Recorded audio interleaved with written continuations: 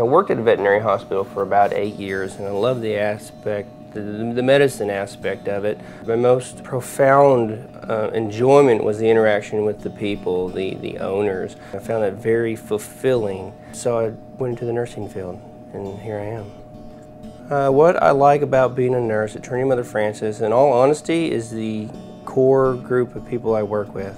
I know a lot of people want to say something about the facility, and maybe I am saying something about the facility, that they hire such exceptional people.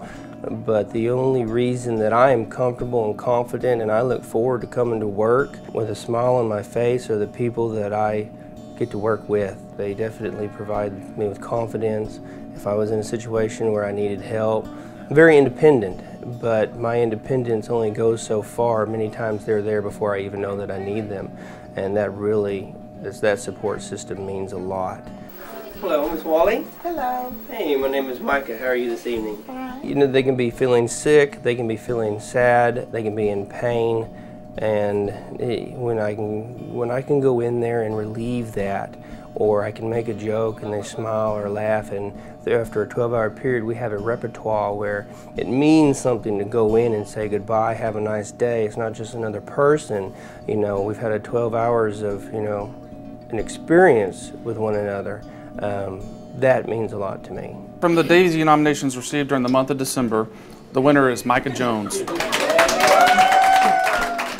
Being honored with the Daisy Award is, at first, a little humbling, embarrassing, of course, to be in the spotlight. I'm not one for the spotlight. I think everybody deserves a Daisy Award at some point. I think we all do things that deserve recognition every day. I work with people who I know that I would have nominated them many times over for the things that I've seen them do. I feel very strongly that rewarded behavior is repeated behavior, and I think the Daisy Award itself is one of those rewards that really motivate people to, nurses especially, to go above and beyond. Even though, in my experience, nurses go above and beyond every day without thinking about it, without forcing it. My name is Micha Jones. My hometown is Wills Point, Texas. This is my life, my calling, my journey.